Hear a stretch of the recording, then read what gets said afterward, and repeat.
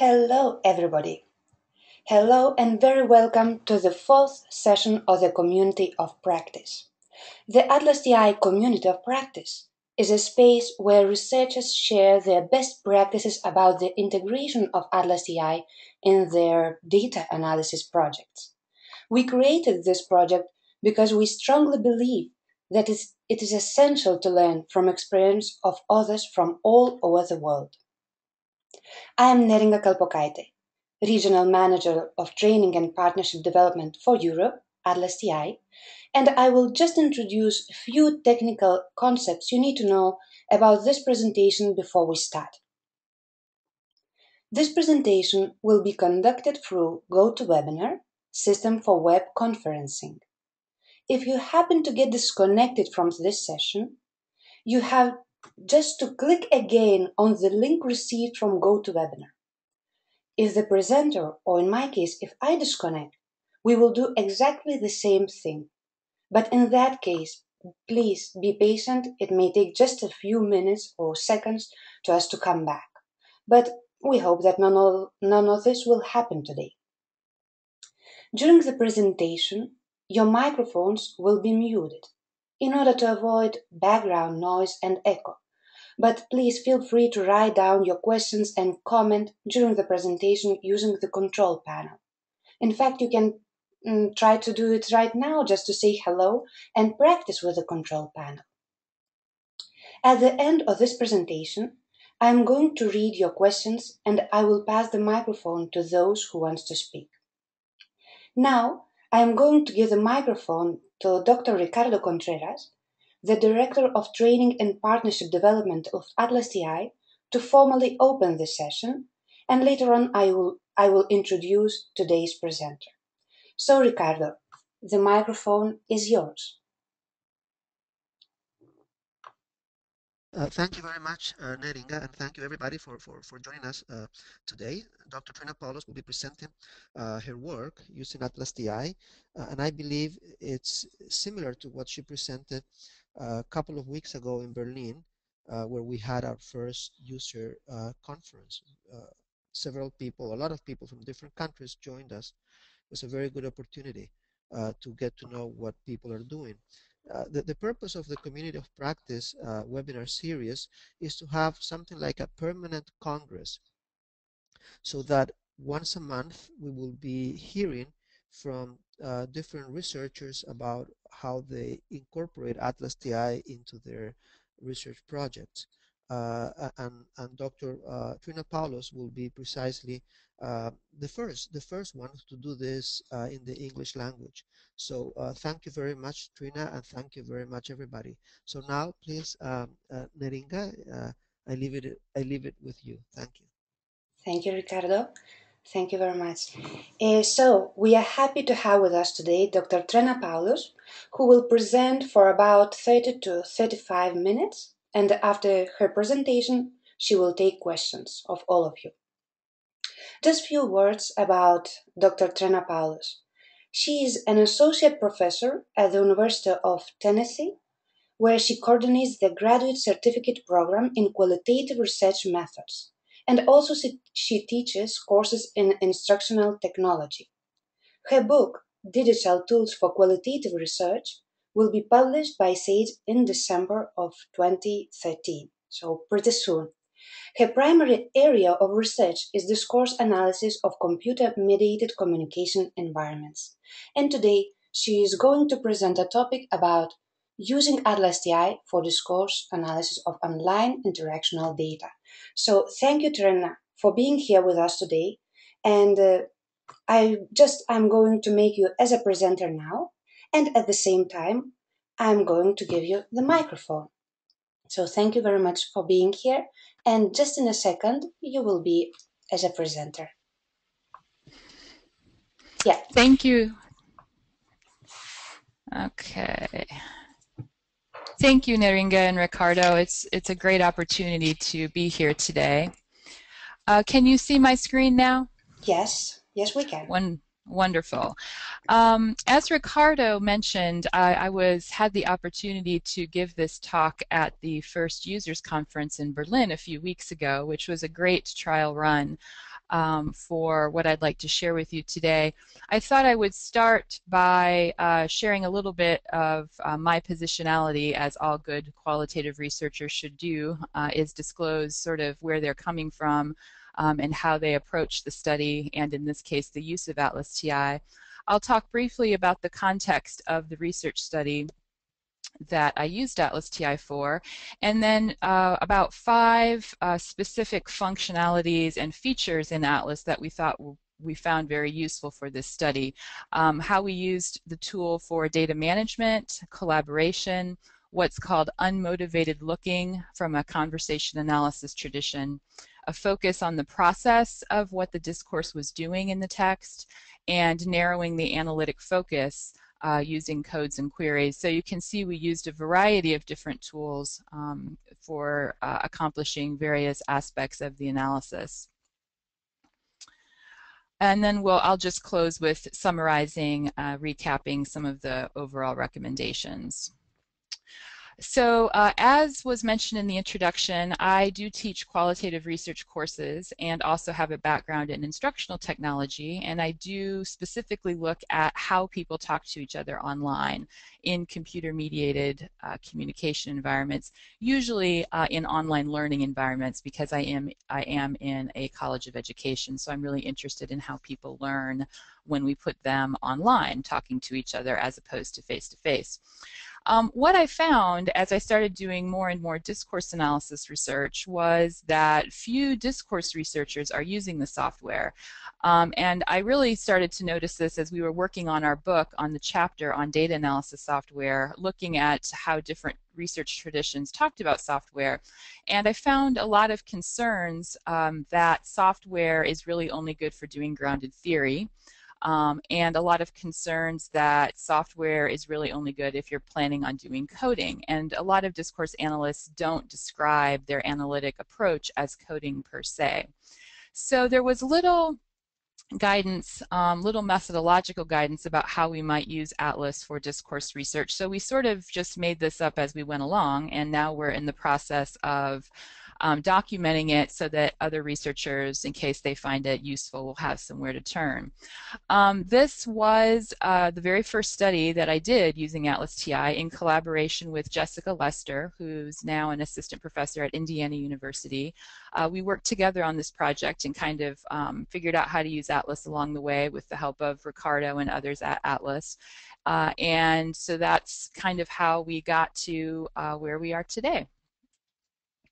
So the context of this study is an undergraduate nutrition course here at the University of Tennessee. We were collaborating with the professor of that course because she wanted to use some online discussion tools to increase interaction and engagement. I'm sure a lot of you who are in educational environments at universities are familiar with very large lecture courses where there's not a lot of interaction. And so small group discussions can be difficult face-to-face, but once you go online and people can post at any time and from anywhere, you can usually generate more interaction that way. We were particularly focused on the student learning in nutrition of dietary supplement use. And by dietary supplements, we mean things like weight loss pills, protein powders to enhance muscle development, vitamins, herbs, all of those sorts of things. So we designed a task where we put the students in small groups to engage in blogging. Now this wasn't a blogging activity kind of out in the real world of the internet using Blogger or WordPress or anything like that. These were blogs set up within our learning management system at our university in Blackboard.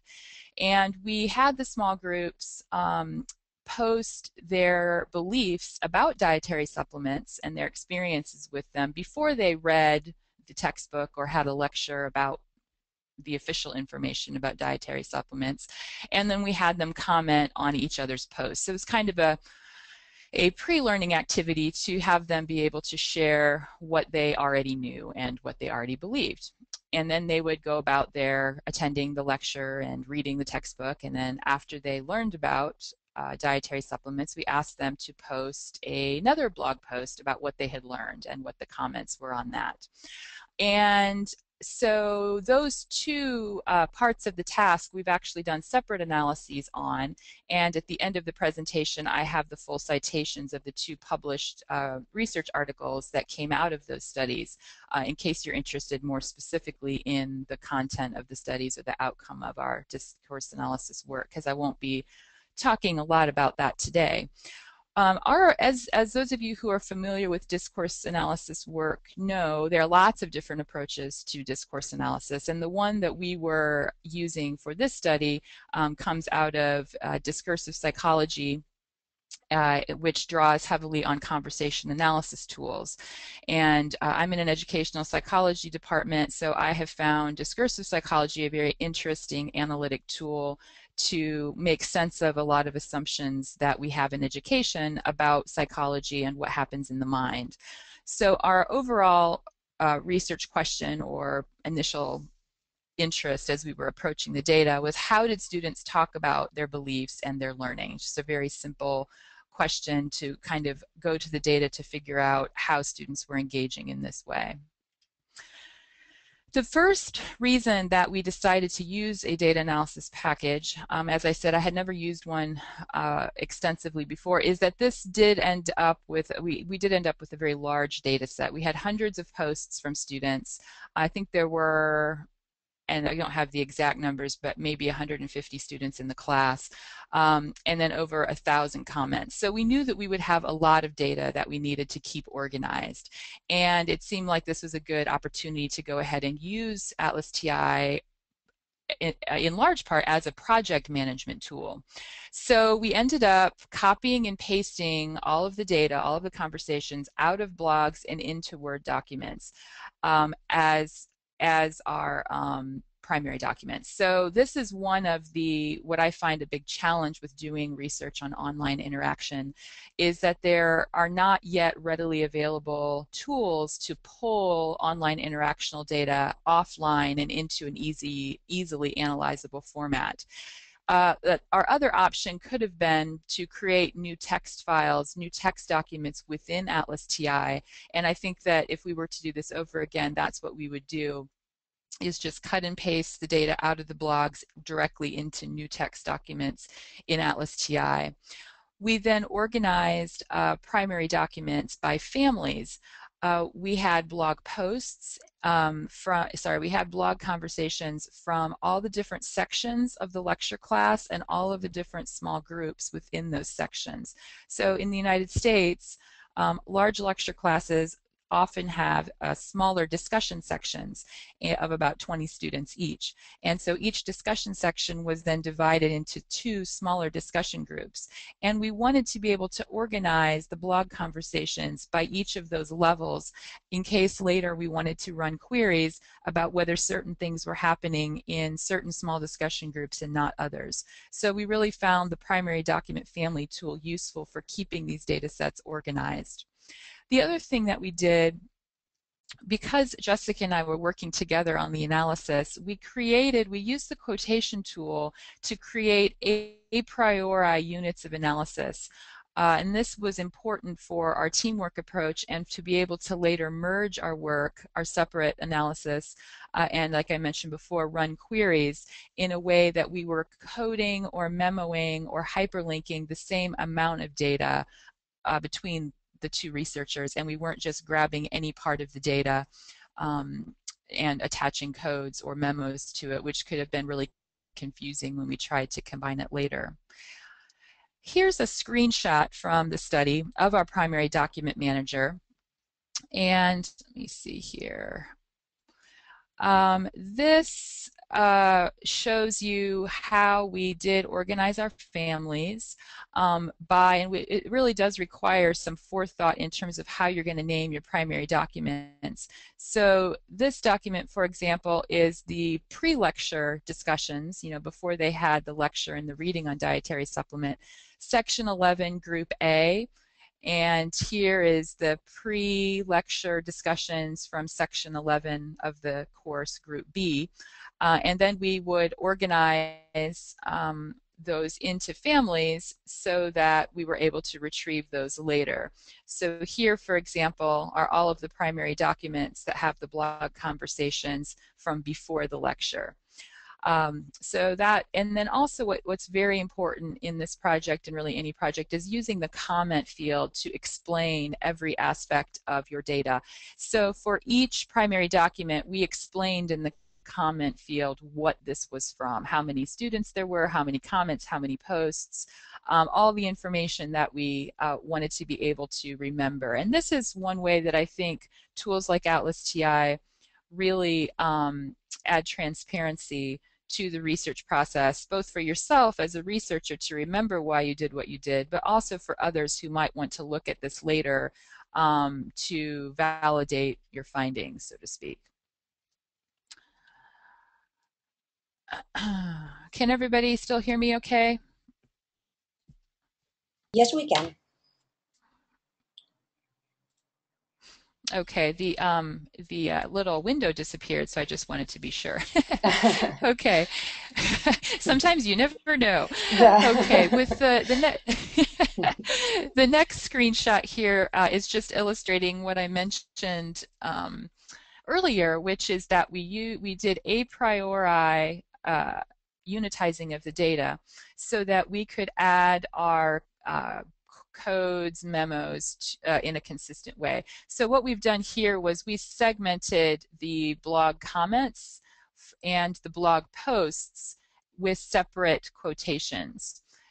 And that, again, really helped us be consistent with how we were tagging and annotating the data down the road.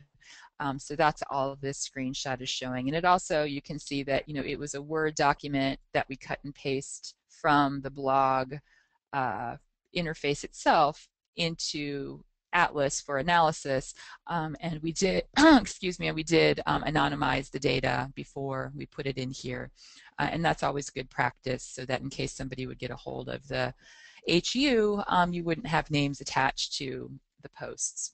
And that does take a lot of work up front to just kind of get your data set ready to go.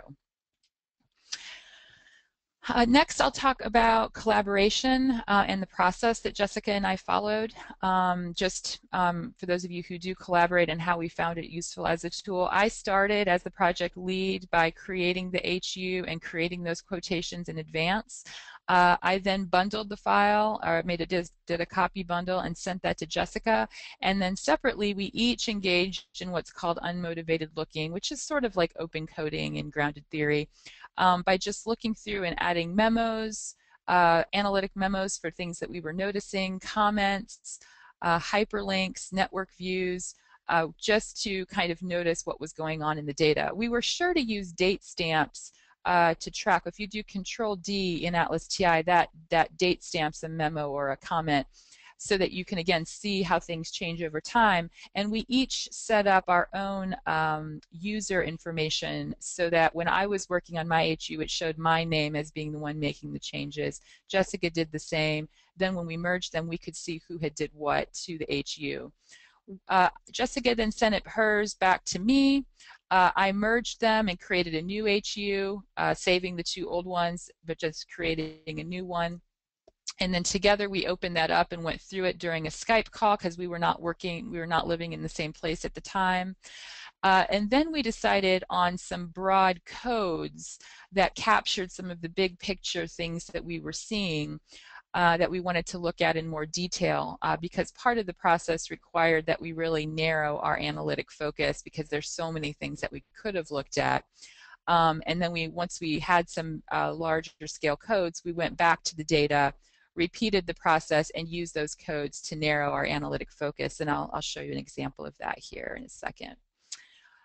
So this is just to illustrate, for those of you who may not have used this feature, that if you log in or set up a user ID within ATLAS, it will mark who is doing what. So in this case, this is a memo manager, and you can see the ones that Jessica added and the ones that I added.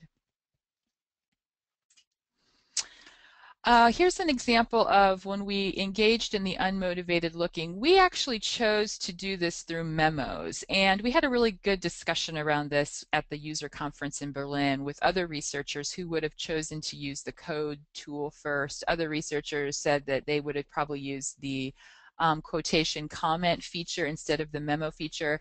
This is how we did it, and it worked well for us. But again, there's not one right way to do it necessarily, but we really wanted to write out extensively what was happening in each turn that the students were taking. So for example, here what you see is we wrote up a memo that sort of explained line by line what we see happening in this initial post about supplements. And we have a male student here talking about how dietary supplements are very important. And so from a discourse perspective, we were just writing down what we think was happening with his language choices in this post. And here is where you can see the memo was attached to this post.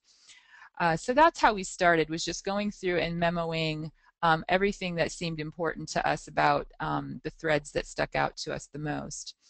Then what we could do, and again, you can do the network view with codes as well as quotations. Here we used a combination of these memos where we were annotating what was happening, and we pulled in quotations and memos, and then we used the hyperlinking feature to illustrate the relationships we were seeing among the different aspects of the thread and these blog conversations.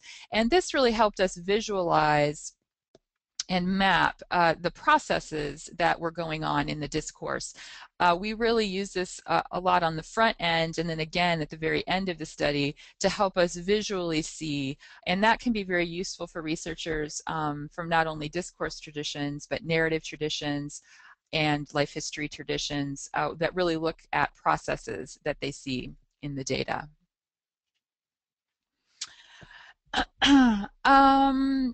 So what this shows then is eventually we did need to come up with codes that we wanted to use so that we could do some queries later with some of the patterns that we were starting to see going on in these blog conversations. So in this screenshot, the one, of course, powerful feature of data analysis software is the ability to code and retrieve.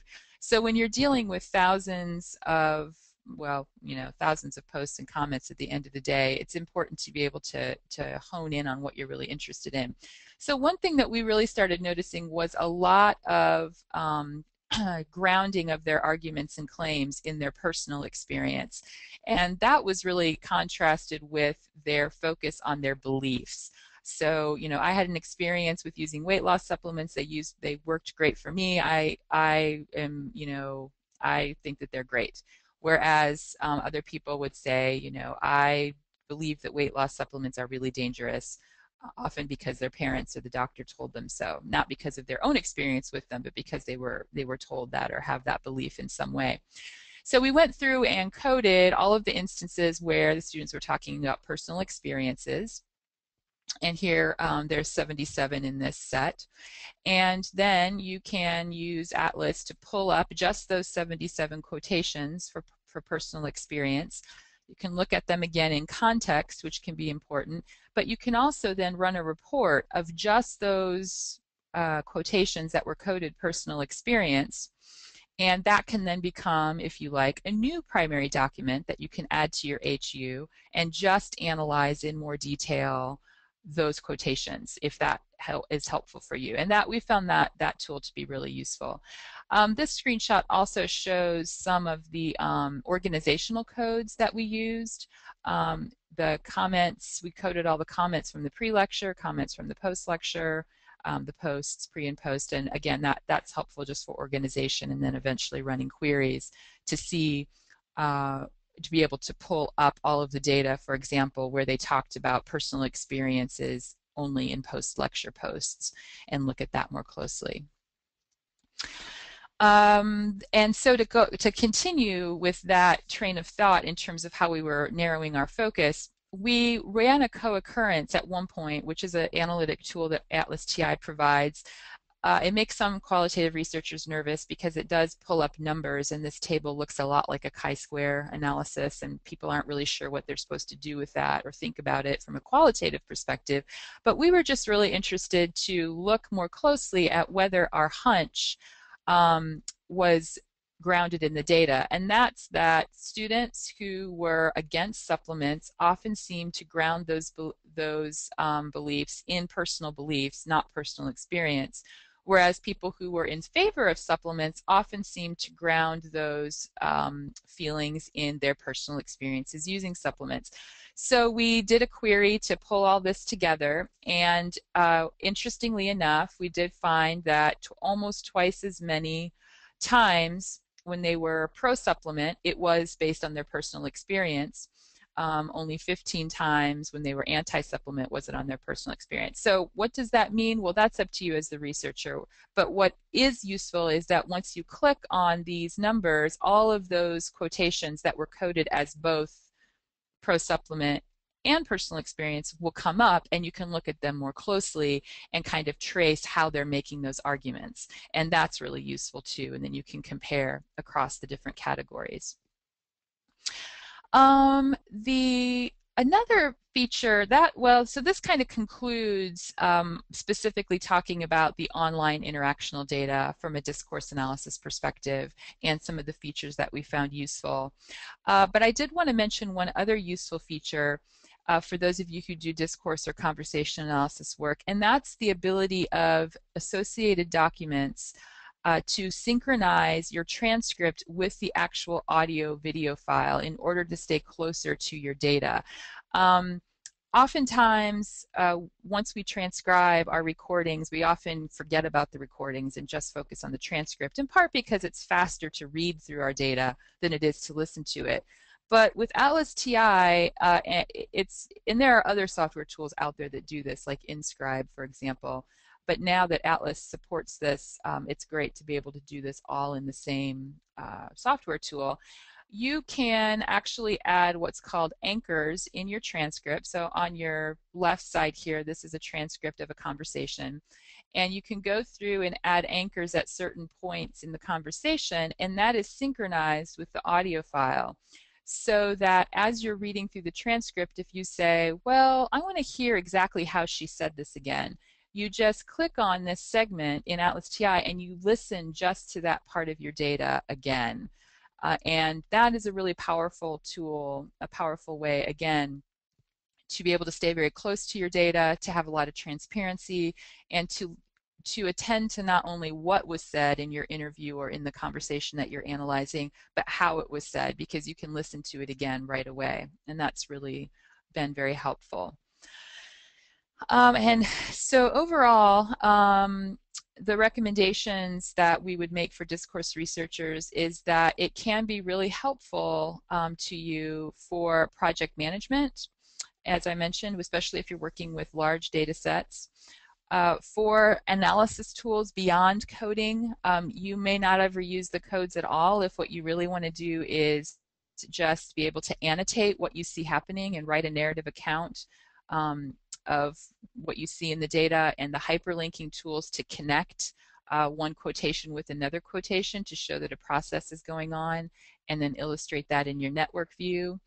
It can support systematic collaboration between your colleagues, again by tagging who did what in the HU, and that can be important to establish validity of your study. It transparently documents all of the decisions that you make by using the date stamps, use the comment fields to explain the rationale for your codes, to document why the primary documents are there. And especially if you're using audio data, I think it's really useful for helping you stay close to the data and not forget what your original data source was. And let's see, that is all I have, and I'm happy to take questions. As I mentioned, these are the two articles that have come out of this study that I was talking with you about today. And then as was introduced, this is our book that's coming out, and we do have a a whole chapter on data analysis software and how it can be used for text, and also a chapter for how it can be used for audio-video data. So some of you might find that helpful as well.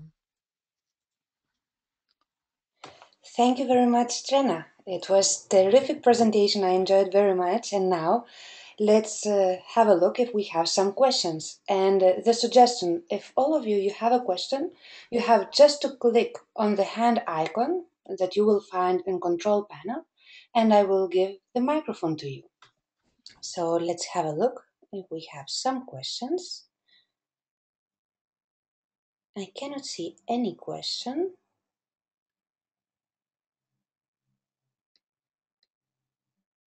Okay, and let's have a look in question pane. Neither, no questions. So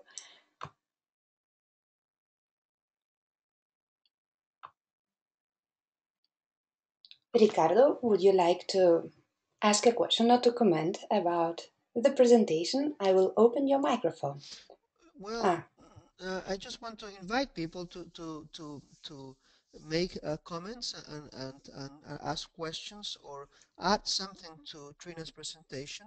This is always a very good opportunity for us to have a kind of exciting conversation about not only ATLAS.ti but also ATLAS.ti within a methodological context.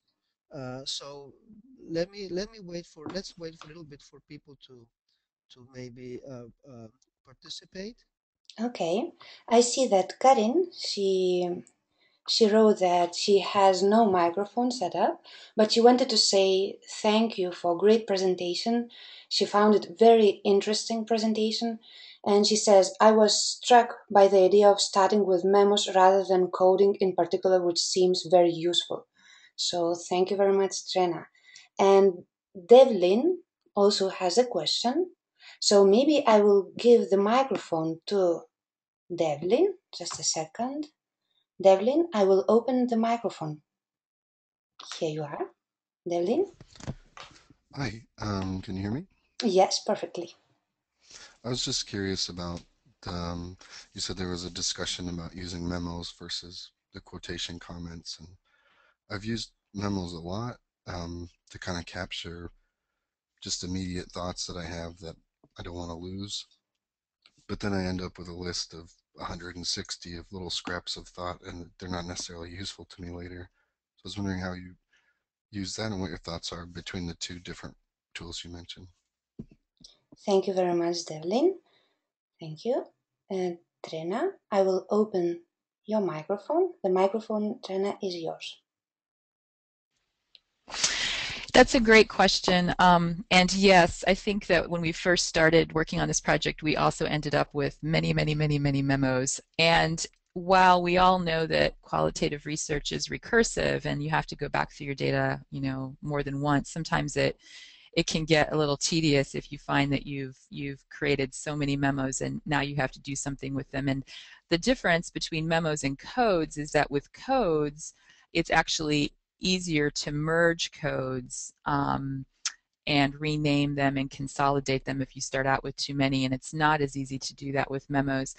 I think that the way that I remember Ricardo taught us how to use the difference between memos and quotations is that if you have just an insight about a particular quotation, or memos and comments on quotations, if what you want to capture are your aha moments just on a particular part of the data, then it's better to put that in a comment on the quotation.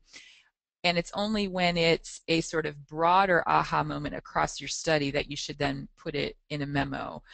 And one reason I had not done that was because, the memo has a nice manager there, and I can go through the manager and very easily go back through all of my memos and figure out which ones to keep and which ones to delete.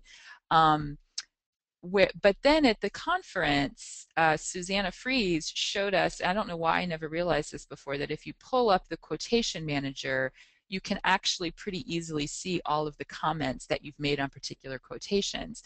And that made me think, okay, maybe I'll start using that comment feature on individual quotations more and leave the memos for bigger pictures. But here's how I would really solve the problem is if I ended up with 150 memos now, I do a save as, create a new HU, and keep all of those memos in the first version of the HU, but then in the second version of the HU, I start deleting memos that aren't important right now.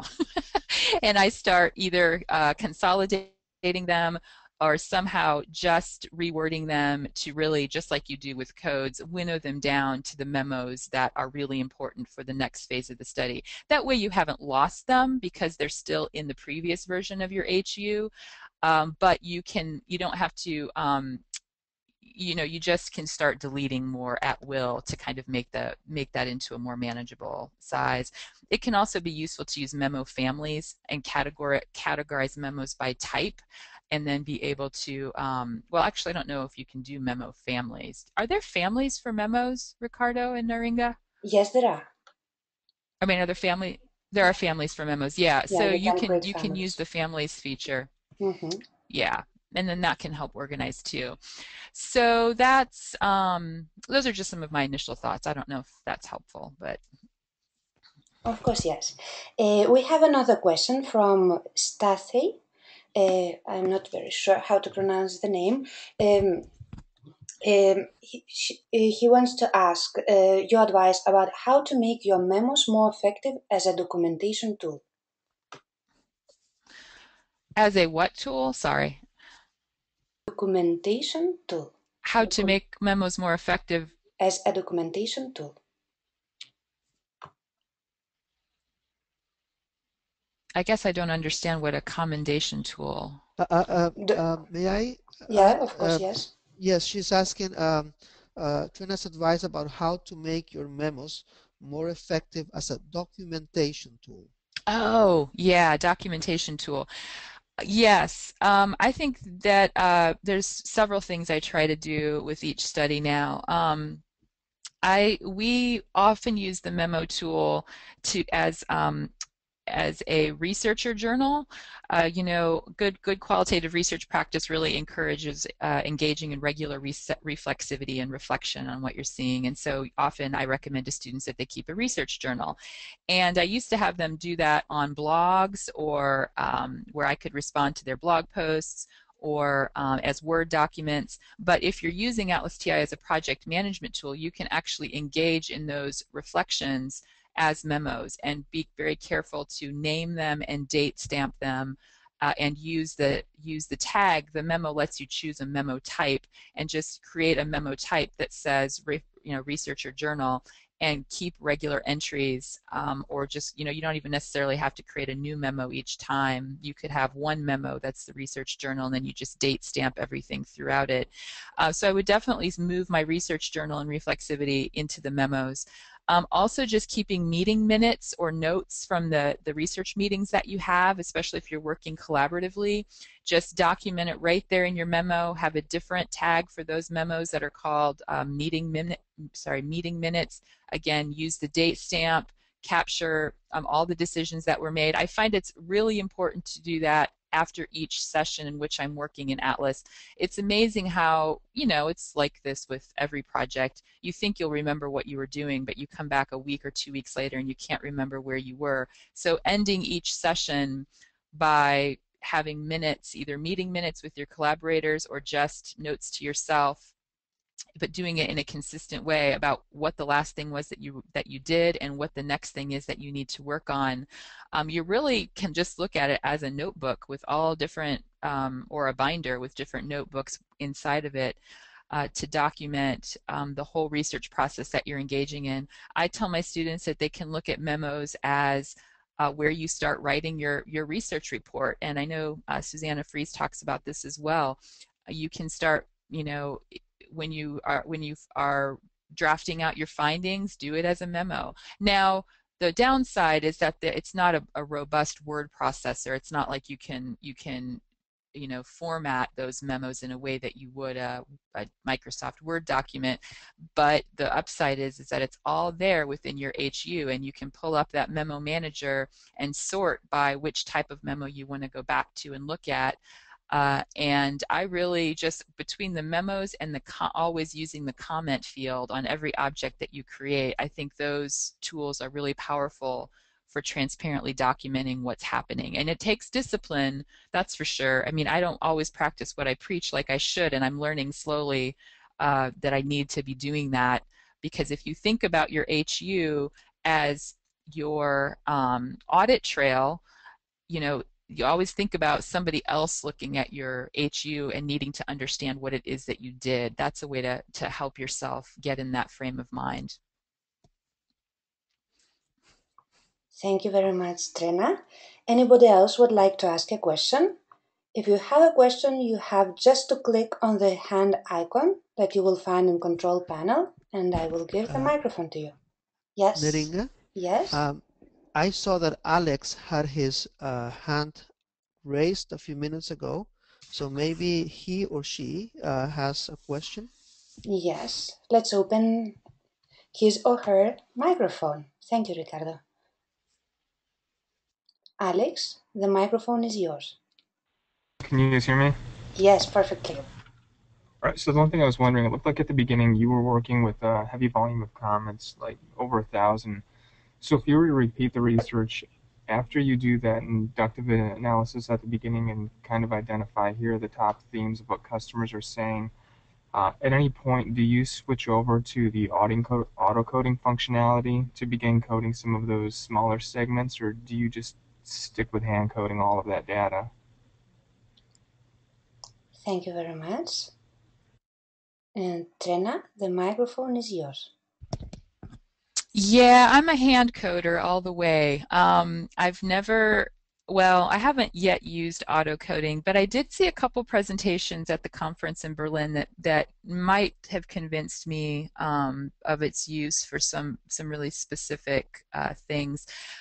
For example, I have a doctoral student who just finished conducting 70 tape recording 70 meetings in the schools. They're called IEP meetings here in the States. They're meetings to decide whether students need special education services. So she's recorded 70 one-hour meetings and transcribed them all.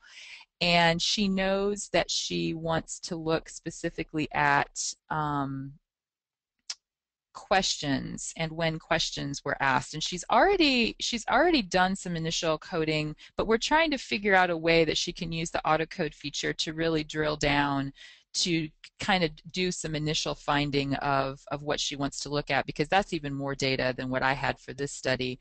I also find that the Control F, just the search features, can be really useful to get you to what you know, if you have some a priori words, phrases, ideas that you really want to focus on. Those search tools are going to be really helpful. And then I guess if you did the search tools first and then you decided you wanted to auto code because you were really sure that you wanted to code certain words and phrases in a certain way, then that could be really useful.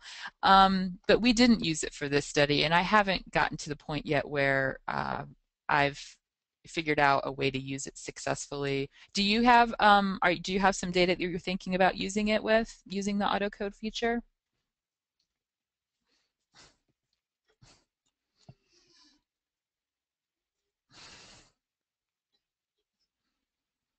The microphone is yours. I think you gave... Alex, maybe he has something to add? Yes, the microphone is yours. Oh, now I'm muted. Okay.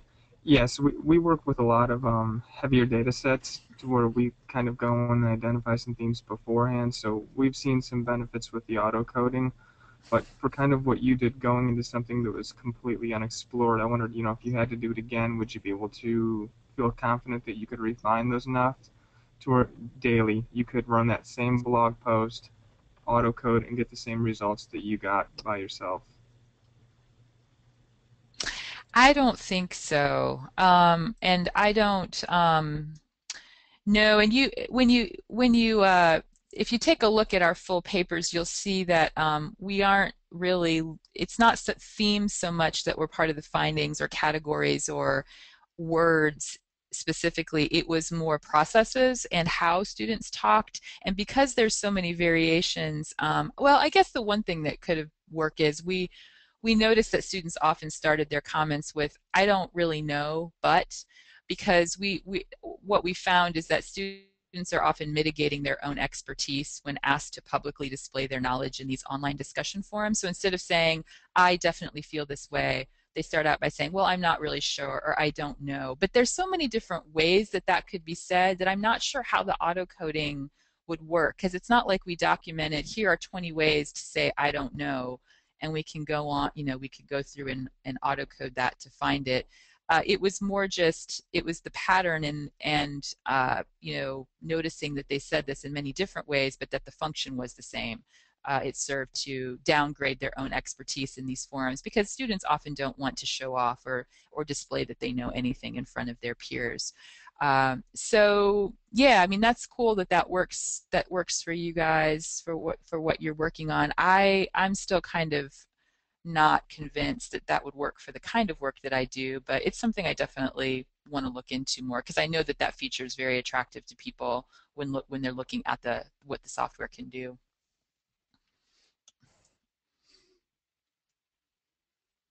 Thank you very much, Trena. I will read some comments. For instance, Stani say that, no, not Stani, sorry. Blas wants to say, thank you very much for interesting lecture. I'm rather new in using ATLAS.ti, but I found instructive. Thank you for sharing your thoughts. I hope there will be more webinars. For sure, there will be more webinars, and I will announce it when we will finalize the session. Also, there are more people saying, for instance, Greg, I know I definitely need ATLAS.ti for my thesis research, and so it's great. Thank you. And Misha also say thank you for a great presentation. So anybody else would like to ask a question? Just raise your hands. Naringa, Yes. what Karin wrote earlier Mm-hmm. maybe is something that Trina has not yet addressed, which is the following. Um, I was struck by the idea of starting with memos rather than coding. Uh, and that for her seems very useful, according to Karen. So maybe Trina could comment on that. Sure. We did have a very interesting discussion about this in Berlin. I can't remember who. Janine Evers and myself and Susanna Fries, because they were not convinced that you should ever start with memos. So it was a very interesting discussion. I think that a lot of discourse analysis researchers, including myself, have this sort of reluctance to call what they're doing coding. And it's not necessarily grounded in the reality of what the tool is actually doing, but codes seem very final to me. To call something a code means it has a heavy meaning that sometimes I'm not ready to give my initial thoughts in a research study. And that's why I think the idea of using a memo, it just sounds more like what I'm trying to do, which is make notes about what I'm noticing. Before I started using software, I didn't start with codes. I started with just making little notes in the margins of the pages, and then I would look at all of those, and then I would decide what codes I wanted to go back and apply to the data. So part of it, I think, is just a decision based on what it sounds like the tool does. But like I was mentioning to the other gentleman earlier, I think that the problem can be you end up with way too many memos that you then can't necessarily do anything with. So you have to understand that you're going to have to go back and delete some memos or combine some memos or cut and paste the text from one memo into another, just like you do with codes. You'll have to kind of make those memos more manageable in order for them to be meaningful. But we were okay with doing that. I mean, that worked for us. That wasn't a big problem. But I could see that it might not work for everyone. So other people might really like to just start coding and not consider those codes to be concrete categories yet, and be fine knowing that they can refine those codes later, merge them, delete them, rename them, organize them however you want, and that will work for them. So you know, I do understand that the coding tool is a little more powerful in your ability to revise what you've done than the memo tool is. There's just something still about the memo tool that I kind of like the connotations. And then, as I mentioned before too, I don't forget about the comments, that you can always write your aha moments as comments on the particular quotations that you're having aha moments about. And you can get to those through the quotation manager, but you can, I don't think you can run reports or do as many things with those. So in terms of functionality, it seems like codes are the most versatile, memos second most versatile, comments on quotations probably least versatile. Ricardo, would you agree with that?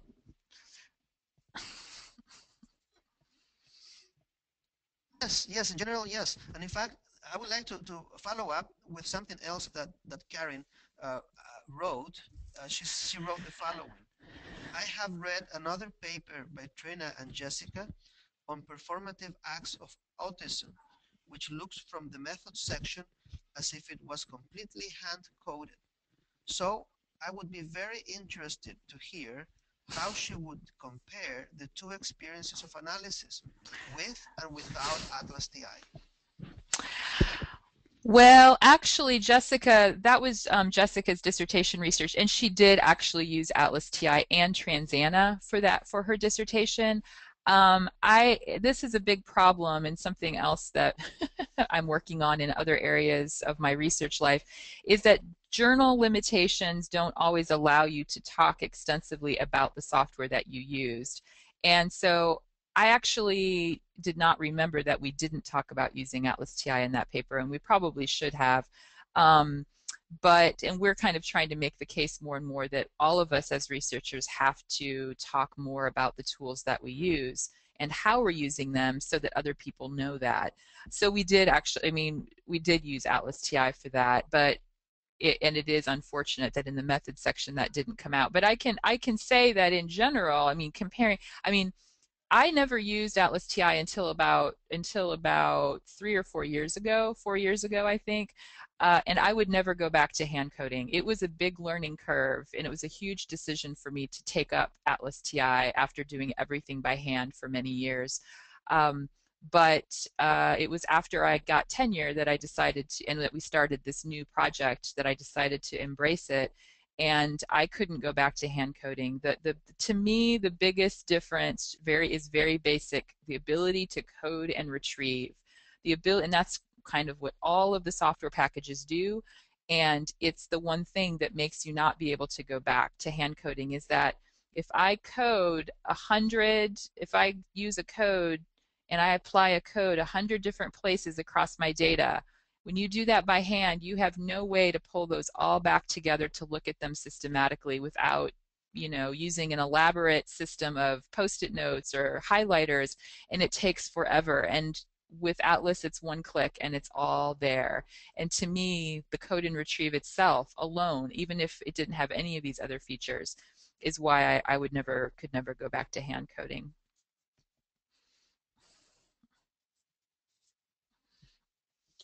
Thank you very much. And we have the last question.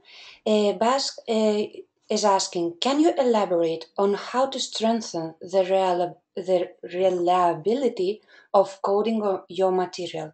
Do you use another coder, compute and correlation, or something like that? Yeah, that's a great question too. So that kind of a question to me, is a kind of, it comes from a post-positivist paradigm of qualitative research, where you're really looking for an objective truth in the data, and you are looking for reliability and validity, and orienting to your data as having the truth if only you can discover it by looking, you know, by you yourself and another coder attaining inter-rater reliability. That is not my epistemology. I don't look at our findings as the only truth that came out of this data. So reliability is not something I'm generally that concerned with in my work, which I know is shocking to a lot of people who come from post-positivist epistemologies.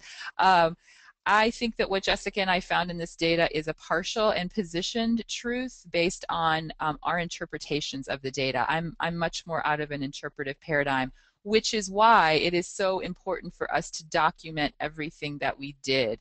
We are not claiming that, because we're saying that, because we're being honest that this is our interpretation, you need to be able to see through looking at our ATLAS.ti HU or how we talk about our analysis exactly what we did and how we made the interpretations that we did in as much detail as possible so that you can disagree with us. I'm not going to pretend that this is a reliable and unique truth because it's not, but it is an interpretation that's highly grounded in all of the data that we looked at many, many times. And by documenting those decisions that we made and how we did it and what we did, we leave it up to you to decide whether or not our interpretation is one that you believe or not. So that's kind of my epistemological orientation to qualitative research, which is not the same for, I'm sure all of us have a slightly different view of research and the kinds of claims that we're making. So I would say that how we deal with issues of what I would call trustworthiness and authenticity is by using a tool like ATLAS.ti to document everything that we're doing along the way. So anybody could look at it and maybe disagree, and that's okay. Thank you, Trena. And would you mind to answer the last question before we finish the session? Sure. Because Ada, she would like to know how you present the results of your research. How I present the results of the research? Well, in terms of these two studies, and this is true of lots of discourse analysis and conversation analysis studies, we select representative extracts from the data. So once we have the argument that we want to make about what's happening in the data, we pick 3 to 5 excerpts from the data that represent the patterns that we've seen, and we include those as quotations in the reports. And then we reanalyze the data for the reader by doing a line-by-line analysis of those quotations and what we see is happening in that extract.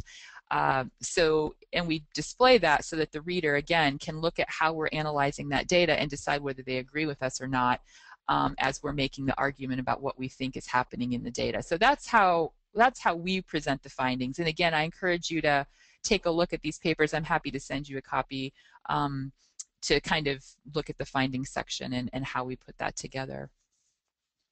Great, thank you very much. Thank you very much for your terrific presentation. And I would like to give the microphone to Ricardo to make maybe some announcements, and then we will finish the session. Okay, thank you very much, Neringa, and thank you, Trena, and thank you everybody for joining us today. Your support is very important for these webinars to be successful. And I would also like to extend an invitation to those of you who would like to share your experience working with ATLAS.ti, and to please write an email message to me so that we can talk about that, and perhaps you could join this webinar series showing and sharing your experience using ATLAS.ti. And my email address is, well, you can write to trainingcenter@atlasti.com, trainingcenter@atlasti.com. Another webinar series that we have is one on qualitative methods, not ATLAS.ti, but really something more general. And we have a presentation schedule for next Thursday. I believe it's the Thursday the 10th, and by Dr. Carl May from the UK. And you can read his the title of his presentation and the details on the ATLAS.ti website under training. Look for free training and then look for the tab that says qualitative methods. So we are trying to kind of combine free webinars on ATLAS.ti taught by people from the company teaching the software for free with presentations like today's presentation, in which people share their experience, kind of peer learning, and with webinars on qualitative methods. So that's a kind of a system, like a package that we hope will be very useful to users of the software. So please join us in our future presentations, both as part of the audience as well as presenters in this specific community of practice series. So thank you very much, Trena. Thank you very much, everybody, and thank you very much, Neringa, for your moderation. Thank you. Thank you, Ricardo. Thank you all for participating. It was a pleasure to count on all of you. I just want to make a very small announcement about the community of practice, and I would like to say that the next webinar will take place on the 31st of October in English. Dr. Contreras will present the topic about analysis of photo voice data with ATLAS.ti, a study on the value of labor and managed migration. So I would like to invite all of you to participate. It's very important your participation to make this webinar successful. So I look forward seeing all of you in our next events. And I would like to say thank you one more time and goodbye. So I will give the microphone to you, Trena, to say goodbye and to close the session. Trena? Thank you all. Thank you all. I really appreciated the discussion and the opportunity. Thank you, Trena. So thank you all and bye-bye. See you soon.